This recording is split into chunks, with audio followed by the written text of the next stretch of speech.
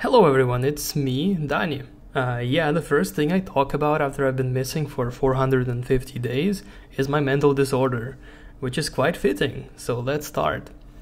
So everyone's ADHD is different. For me, it's executive dysfunction, mostly. So me wanting to do something, knowing how to do it, planning to do it, and still consistently never doing it, which then turns into a cycle of like disappointment, depression, blah, blah, blah, all of that stuff. So that's like the biggest thing. Me having big ambitions, but being completely incapable to force myself to actually do something for them. Then the other thing is fleeting interests. So I would become interested in something like, for example, a video game, and then I play that video game like every day for an unhealthy amount of hours until I completely lose any interest to that entirely, and I don't play that for like half a year or like never again. The next thing is forgetfulness, which is, well, for me, it's mostly me deciding to do something, but then getting distracted by something small before I actually get to doing it, and then completely forgetting about the first thing, which can be very annoying. But that's like a minor symptom, I guess.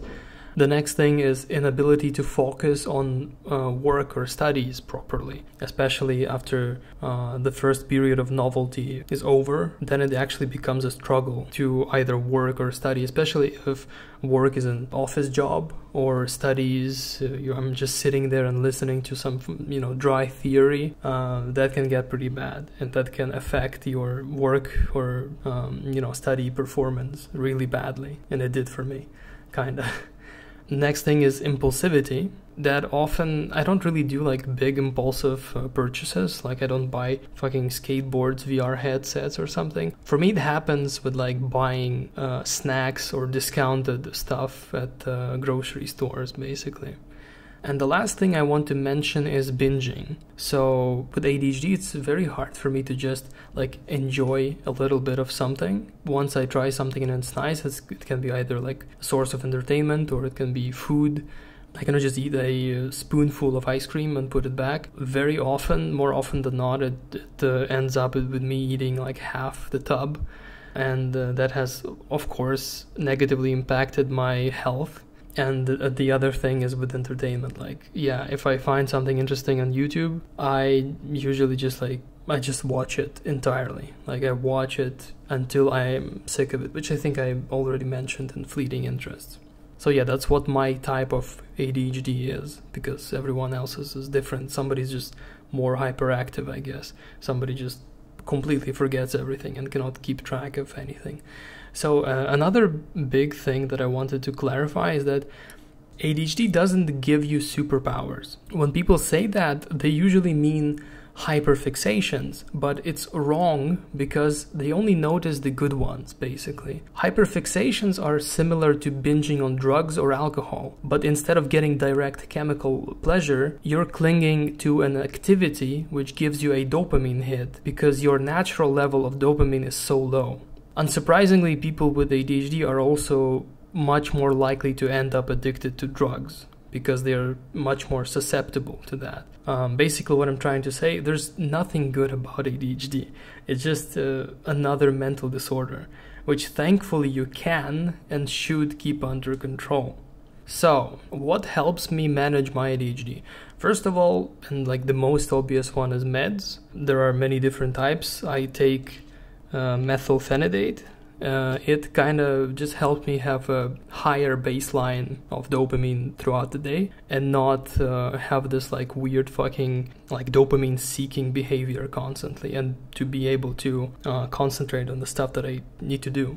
So the second very important thing for me, which is as important as the meds, is minimizing the amount of responsibilities that I have to juggle, because I only have so much mental energy and capacity until I become overwhelmed. and I cannot do any more stuff properly. So previously I had to work, I had to go to university, complete all the assignments, coursework, eventually diploma. I had to do the cooking, the cleaning, maintaining and improving the home, keeping track of events, taking care of my health, taking care of my partner's needs and the needs of her 3 animals, working on my relationship where the other person had all the promises and none the motivation herself. I had to socialize occasionally, and in between I was struggling to force myself to work on my ambitions like YouTube, and well, it was basically fruitless, as you might have noticed. And now a lot in my life has changed, so now I only had to, well, work to provide for myself and myself only. I have to do the cooking and cleaning just for me. I have my own schedule, which nobody can disrupt. I only have to maintain my own health. I don't have to keep track of, who's taking which pills, who's taking their vitamins or not, blah, blah, blah. I socialize with friends occasionally. I can do my hobbies, which is actually a positive in terms of bringing dopamine. And I also can make videos, finally. A big part of the responsibilities, which was the university, it was really bad, it was horrible for ADHD, and taking care of another person and a bunch of animals and not being able to set up my own comfort. Getting rid of that was like super important. The next thing is structure, which is, for example, having algorithms for my work tasks, having a sleeping schedule. If you have, for example, evening anxiety, which it often happens to me because I feel like I have wasted a day, right? And I don't want to go to sleep and I end up staying up too late, which fucks everything up. It's very good to have a good, consistent sleeping schedule where you wake up earlier and you even feel like the day lasts longer than it usually does. So having structure for stuff really helps because you're not lost. You're not like wondering, what am I doing next? Another very helpful thing for me is having realistic and measurable goals that I can reach often or every day. This is, for example, dieting, because I can count calories and I can see exactly if I'm doing good or not. This can be exercise through counting reps or sets and like knowing if I did my exercise for the day or not. And well, this is also going to be uploading videos to YouTube, for example, too.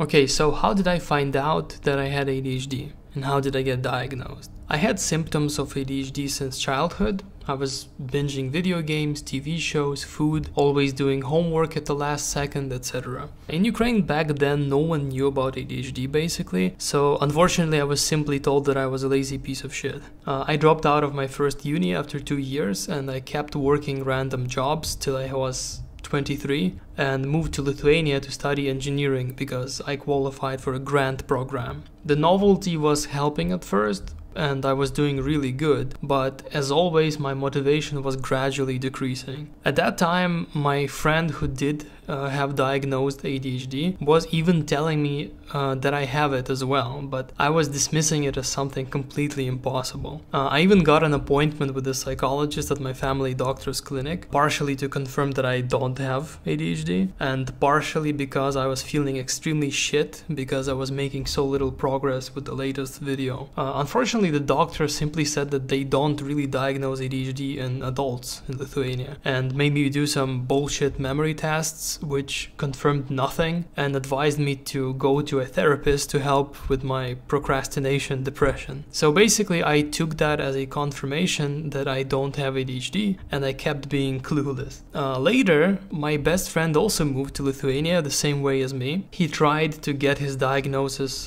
confirmed, but the doctor couldn't do it and just prescribed him antidepressants. By the time that I was finishing third year of uni and was living with my very neurodivergent ex, I had been gradually exposed to enough ADHD content on TikTok and YouTube to realize that I obviously had it.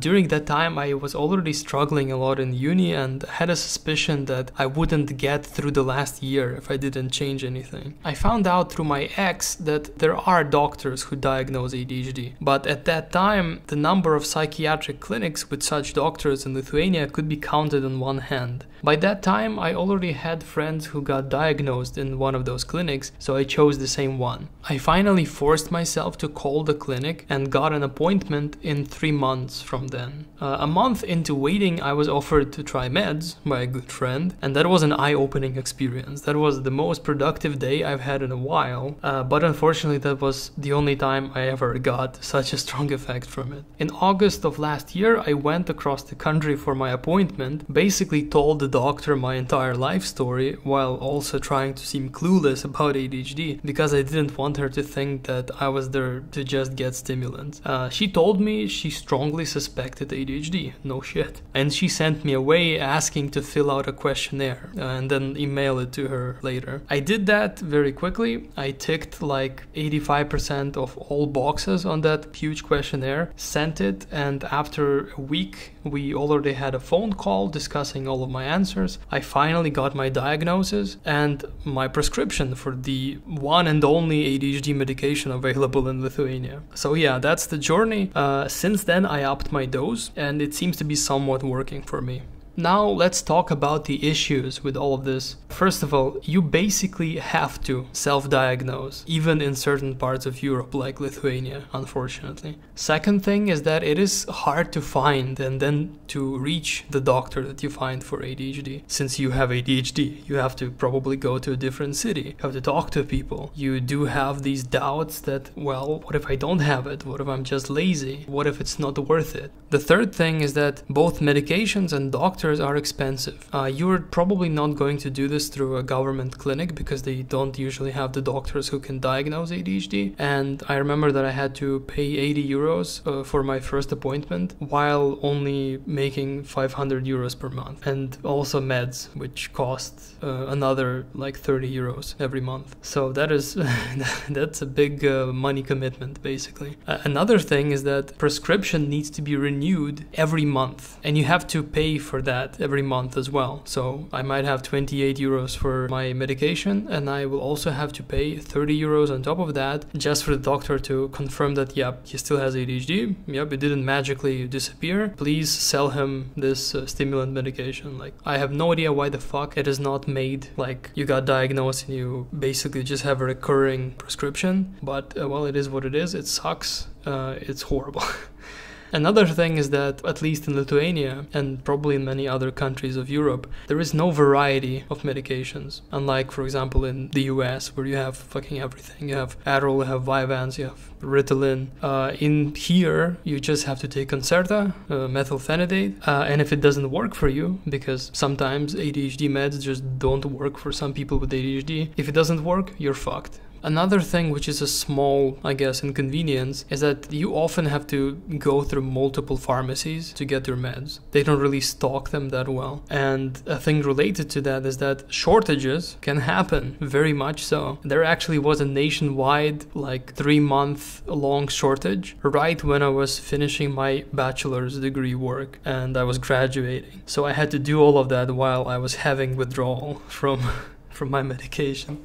It was pretty bad. Another thing is that, like, honestly, I don't even feel that good on my meds. And after taking my meds, I realized that I still don't know what it is to feel normal. And certain days are just straight up anxiety days, and there's very little that I can do to change that. But it does make me indifferent to food, which is considered a side effect, but I do like that because it helps my goals. And it does give me some baseline of dopamine, which is very nice. And maybe if I tried a different medication, I'd like it more. That could also be a thing for the future. But yeah, it's not a magical pill. It's not going to give you all the motivation and do the stuff for you, unfortunately. And the last thing, which is, I don't really worry about it that much myself, but ADHD meds, especially stimulants, they might have side effects down the line. So there is a chance that I'm shortening my life just to try and have the normalcy which other people have from birth, which sounds very unfair because, well, it is. And now, what should you do if you think you might have ADHD? First of all, you need to complete an actual DIVA-5 questionnaire. It's not some kind of bullshit internet test that a lot of people take and send each other. It's the thing that actual doctors use here in Europe to be able to prescribe you drugs. This questionnaire will give you a good idea of what is an actual symptom of ADHD and what's not, and you will see how many of them you have. The next thing, after you complete your questionnaire and you see that there is a significant amount of symptoms that matches your symptoms, you should find a doctor. You can find doctors on the internet, you can ask other doctors for recommendations, you can find them through a word of mouth basically. Find yourself a good doctor. Then you have to get a diagnosis from that doctor. You have to actually go through with it. Don't be a pussy. Go get to your appointment. It's not going to be nearly as scary as you imagine it to be, I promise. And the last thing that I would definitely advise you to do is to thoroughly educate yourself in the process. You need to know what you can realistically expect from your meds and from your therapy. You need to keep working with your doctor, and you need to keep trying stuff until you're comfortable with what you have. You also need to remember that getting a diagnosis doesn't mean that you just right now developed ADHD. You should not be sad about that. You've always had it. But now you have it confirmed and you can start controlling your own life instead of being a slave to your condition.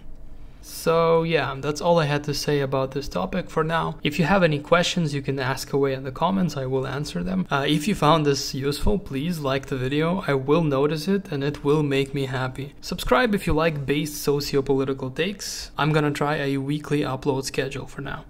Bye bye.